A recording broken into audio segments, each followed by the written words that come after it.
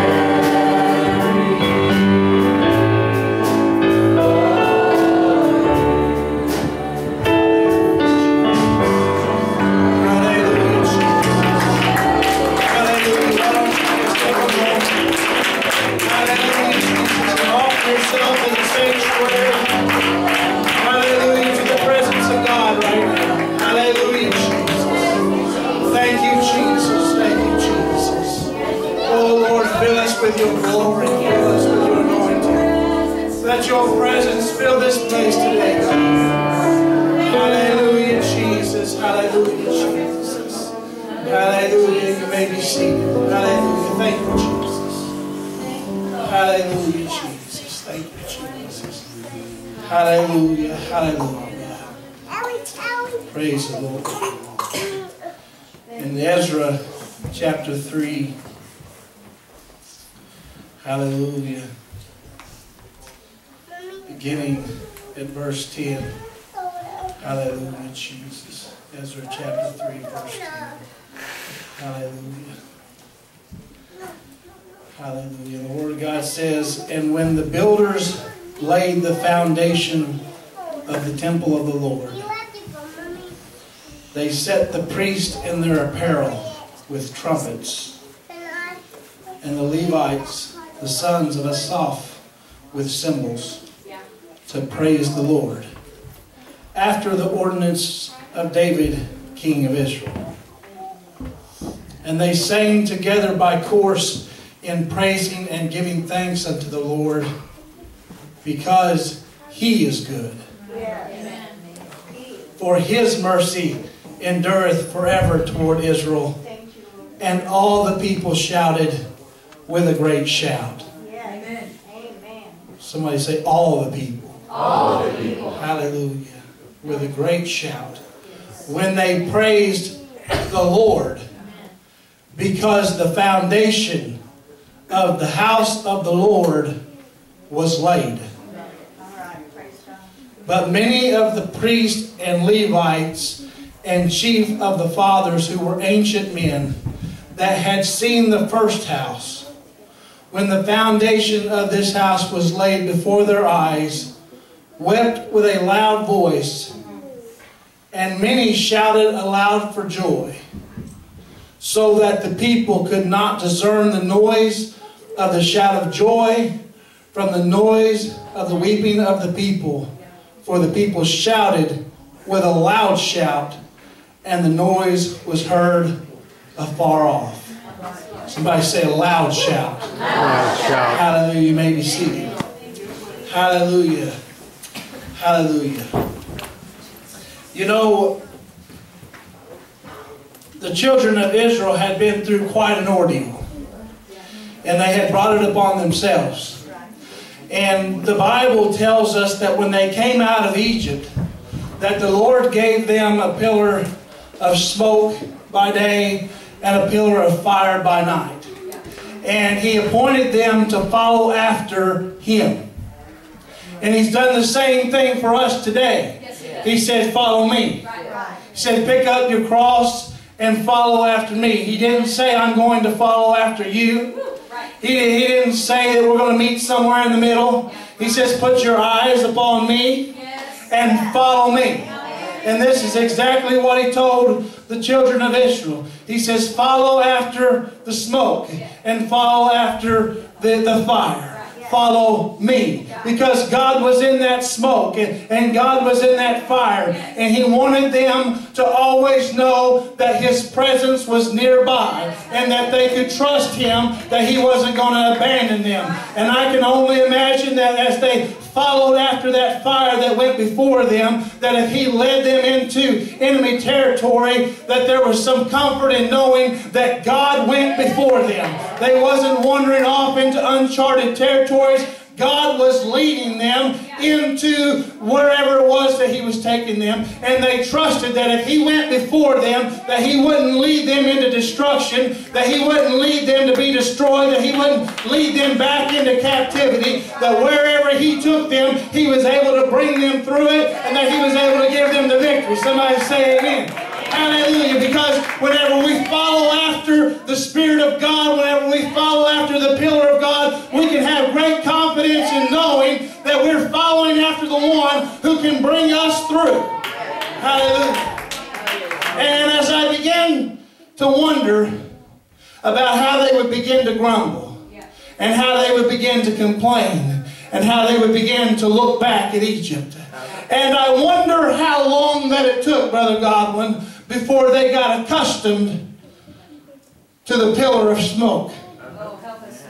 I wonder how long it was before they became accustomed to the pillar of fire. I don't know about you, but I don't want to just get accustomed to the Spirit of God. I don't want to just get calloused to the Spirit of God. I don't want to come to the place to where I take the Spirit of God for granted and say, well, it's always been there. He showed up one day at an altar and filled me with the Holy Ghost, and when I need Him, He's there. But you know what? I remember when.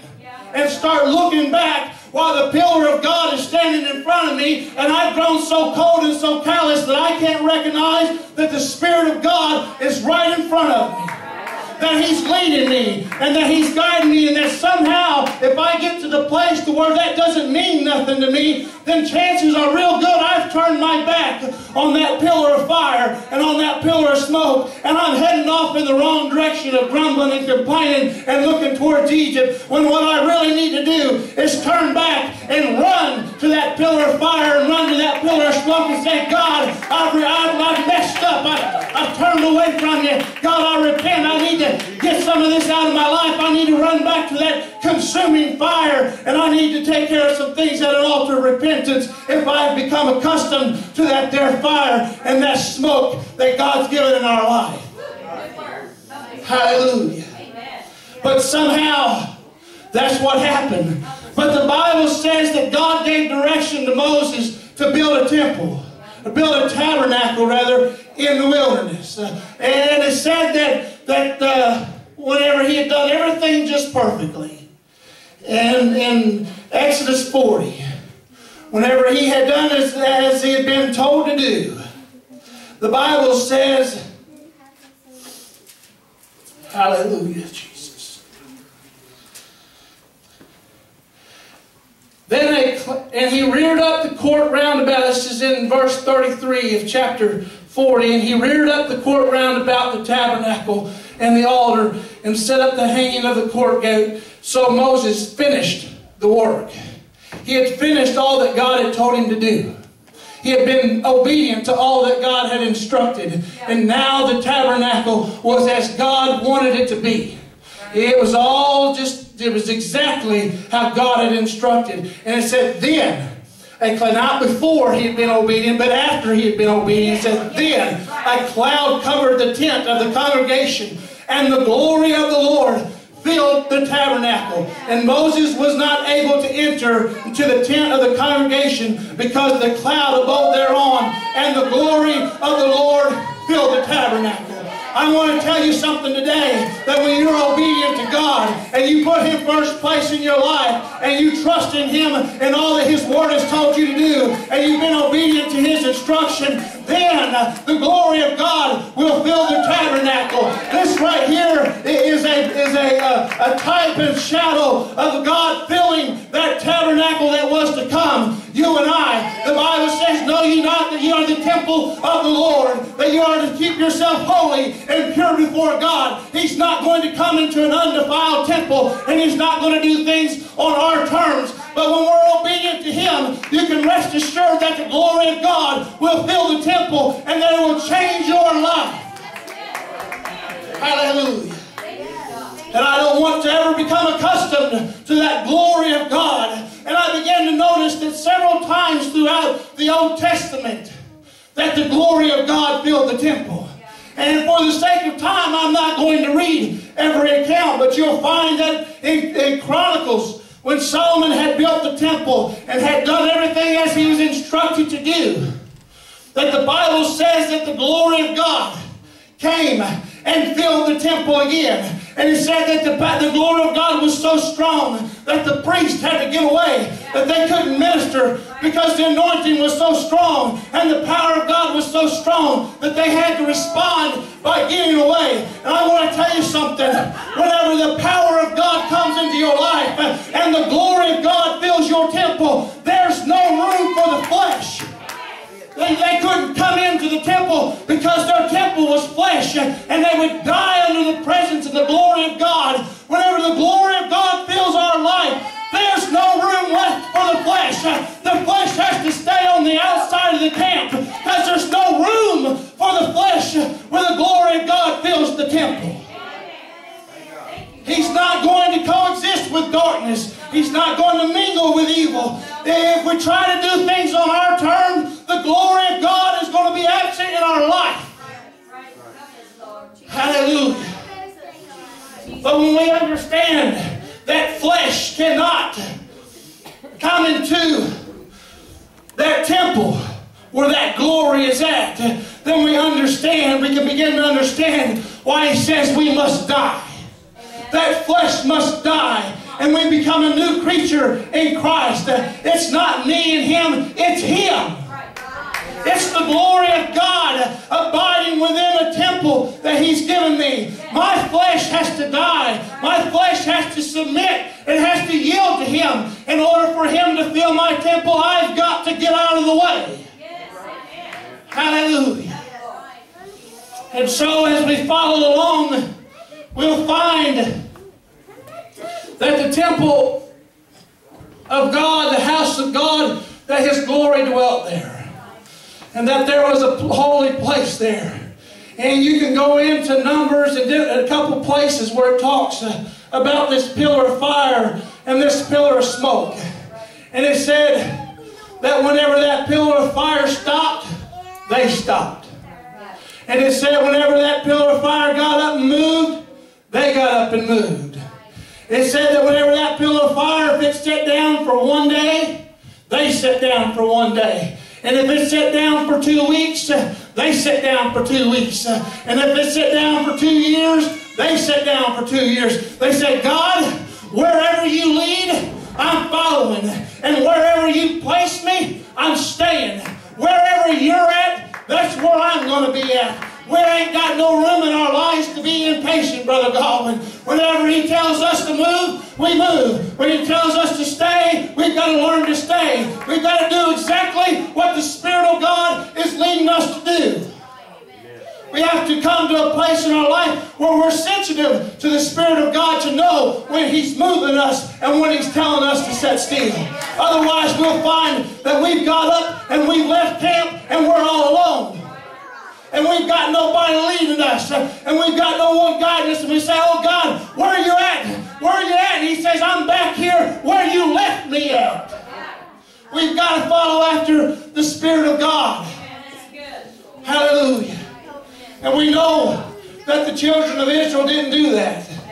that over time that they turned away from God and they turned to their own devices and they turned to other gods and they started corrupting the temple. And the time came, and I don't want to be long-winded about this, but the time came when God said, enough is enough. I'm going to withdraw my spirit from this place, and I'm going to allow the enemy to have it. And so they went into captivity. He says, I'm not leaving you forever. I'm not abandoning you forever. But I will not fellowship with darkness. And my glory will not be in an unholy place. And so if this is how it's going to be, then I'm leaving you for a time. Help us, Lord. And so this is what he allowed to take place. And they went into captivity. But then a time passed. And God remembered them. And he says, it's time to bring them back home. It's time to bring them back home. And they said, oh, but it's broken. The temple is destroyed. There's nothing left but ruins. There's nothing left but rubble. There's nothing to go back to. And he says, I'm going to restore all that was lost. I'm going to restore all that was lost. And I'm going to make a way for you. And all that's been taken is going to be given back. And all those holy articles that was in the temple are going to be given back. And things are going to return to the way that they was. And here we find in Ezra that after their fair amount of trials that they've come and they've laid the foundation. Sister Sandra, the temple wasn't built yet. No. The house wasn't constructed yet. The walls weren't up yet. The furniture hadn't been brought in yet. The glory of God hadn't even fell yet. The only thing that they had done was laid the foundation. And they said, stop. Stop. Get the priest. Get the trumpets. Get the cymbals. Get all the worshipers together, because the foundation has been laid for the temple. The work has begun. The foundation has been poured. And it's time to start worshiping and start praising God. Some people are waiting for the temple to get finished. Some people are waiting until there's imperfection till there's perfection in the church, and everybody's got it just right. And they're looking at their brothers and they're looking at their sisters and they're saying, oh, but look what's in their life. Look at this and look at that. I want to encourage somebody today to quit pointing the finger at your brother and sister and look at the foundation that's been laid and get excited about the foundation that's been laid. Start looking about what's been done and stop looking at what's been done yet. Hallelujah. God is moving miraculously in this church. God is bringing us to a place to where He wants us to elevate us to a new level. And we're only going to be able to do that when we can notice the foundation that's been laid, even though the walls ain't up yet, even though the roof's not been put on yet, even though everything's not been brought in, everything's not perfect yet. But the foundation's been laid. And that ought to bring us up off our seats. That ought to bring us up off our seats. That ought to cause us to blow the trumpet. That ought to cause us to bring the cymbals together. That ought to cause us to get so loud that the people across town says, what's going on down there at the Pentecostals of Southern Illinois? And when they come to the door, they say, what are y'all so excited about? Because the foundation's been laid. The foundation's been laid. We're starting in the right direction. We're not in bondage no more. We're not in Babylon no more. The foundation's been laid. God's promises are being fulfilled. God's word is coming to pass. It's being manifested. And I'm looking at what He's doing and not at what's not done yet. Hallelujah. The foundation has been laid. This is time to shout. This is a time to worship. This is a time to praise. You say, but you don't understand what's going on in my life. I don't have to understand. The foundation's been laid. But the work ain't finished yet. But the foundation's been laid. We can only go one way from here. Hallelujah. As long as we don't forget what He's done. As long as we don't stop and started looking around and saying, we can't worship God unless we have a concrete. We need walls. We need a roof. We need... And I began to look at that. And there was two types of people. There were the ancient men that was full of sorrow because they had seen the glory of Solomon's temple before. And then there was those that come out of captivity that was just excited that the foundation was laid. And those old men were weeping and they were crying because all they could do was remember what used to be. All they could do is remember what used to be. Somehow or another they couldn't remember what God had promised them, what God had told them. Hallelujah. Hallelujah. In the book of Haggai, the Bible tells us in chapter 2 about the comparison of the temple that was going on. And he said in verse 2, speak now to Zerubbabel the son of Shealtiel, governor of Judah, and Joshua the son of Josedek, the high priest, and to the residue of the people, saying, who is left among you that saw this house in her first glory? And how do you see it now? Is it not in your eyes in comparison as if it was nothing? Oh God, I hope that there wouldn't be anyone here today that would say this foundation that's being laid doesn't even compare to the glory of yesterday. This doesn't even compare to what used to be. There's never going to be miracles like there once was. People are never going to pray like they once prayed. They're never going to fast like they once fasted. This world is too evil and we're too caught up in it.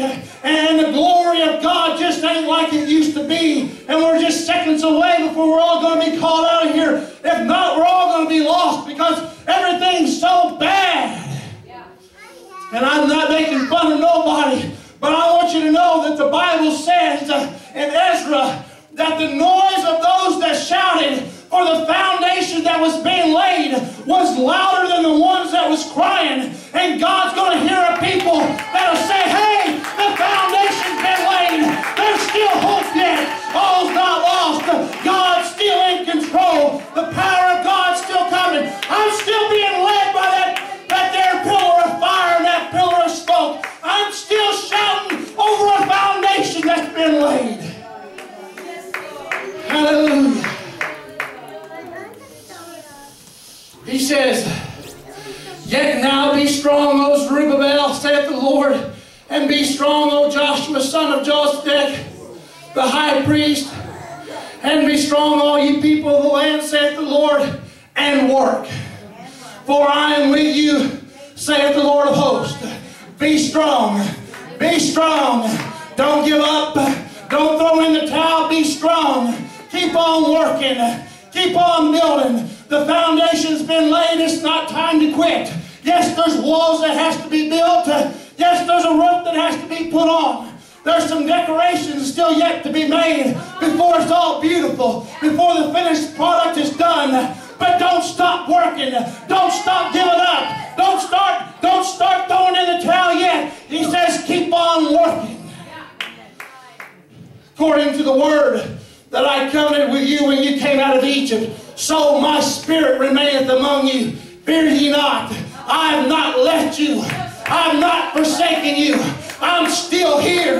And maybe you can't do it on your own, but maybe you can do it with me. Hallelujah.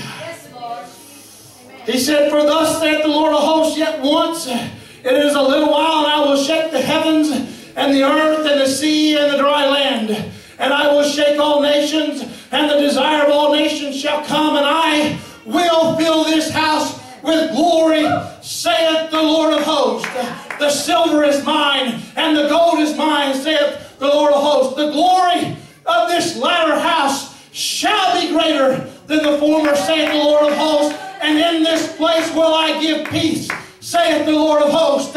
It's not time to start lamenting. It's not time to start crying. It's time to start shouting. The foundation's been laid. The house is going up. The temple's being constructed. The Holy Ghost is being poured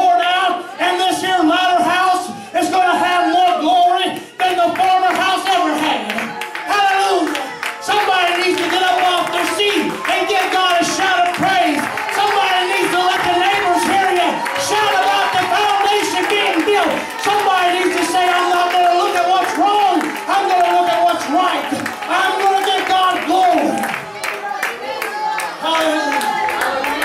Hallelujah. In Isaiah 6, he said he saw the King, and he said that his temple filled the train. If we want the glory of God to fill the house, then we got to give the King the praise that he deserves. Hallelujah. How can we sit in a house full of glory and be quiet?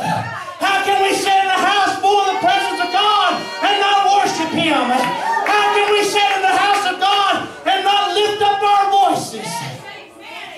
Oh, I don't want to be like those who got used to that pillar of fire right here in a Pentecostal church.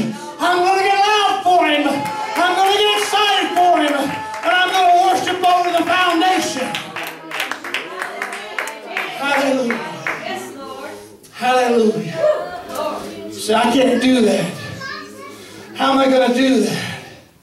Hallelujah. I can't do that. Hallelujah. God gave Zechariah a vision. Zechariah said, I don't understand what you're talking about. The angel that talked with me, chapter 4, Zechariah, verse 5. And the angel that talked with me answered and said to me, knowest thou not what these be? And he said, no, my Lord. And he answered and spake to me, saying, this is the word of the Lord unto Zerubbabel. Y'all remember Zerubbabel, don't you? He's the one building this here foundation. He says, not by might, nor by power, but by my Spirit, saith the Lord of hosts. Who art thou, O great mountain, before Zerubbabel, that thou shalt become a plain, and he shall bring forth the headstone thereof with shoutings, crying grace, grace unto it. I'm going to tell you something today, that God is looking down, and He's saying, not by your strength, not by your might, not by something that you worked up in your flesh, not by some emotion that you generated, but I'm going to tell you it's by the Spirit of the Lord. And you're going to come to a place where you're going to say into that mountain, remove yourself from my way, and it's going to become a plain. You're going to look at that valley, and you're going to say, rise up, valley, and it's going to become a plain, because those mountains are going to be moved, and those low places are going to be smooth. When the Spirit of the Lord is giving direction and you're following after the anointing of God, it's not by us, it's by Him, saith the Lord of God. Hallelujah. Hallelujah. Look what He did to Haggai. Look what He said in Haggai. He said, how in the world does somebody that come out of captivity have so much authority? How does someone that come out of captivity able to lay a foundation that's going to bring more glory than that former house? How is this going to happen? The Bible says that it's by the Spirit of the Lord. And then He says in Haggai chapter 2, verse 21, speak to Zerubbabel. Here comes another prophet speaking into the life of this man. He says, speak to him. And this is what I want you to say. I will shake the heavens and the earth. I'll shake it all for you. I'll break it all loose for you. And I will overthrow the throne of kingdoms. And I will destroy the strength of the kingdoms of the heathen. And I will overthrow the chariots and those that ride in them. And the horses and their riders shall come down, everyone by the sword of his brother. He says, I'm going to turn them against themselves. Do you remember what happened when you came out of Egypt? I'm going to do it again. I'm going to destroy the heathen. I'm going to destroy the enemy. You see a mountain? I don't see a mountain. You see a valley? I don't see a valley. I'm going to take that which looks like an impossible to you, and I'm going to show you how great I am. My glory is going to fill your life, and it's going to transform you into something that you could have never been on your own. I'm going to give you the strength. I'm going to give you the power. I'm going to give you a peace like you've never known. And then I'm going to go one step further, and I'm going to give you authority. Watch what He says. In that day, saith the Lord of the hosts, in that day will I take thee, O Zerubbabel, my servant, the son of Shealtiel,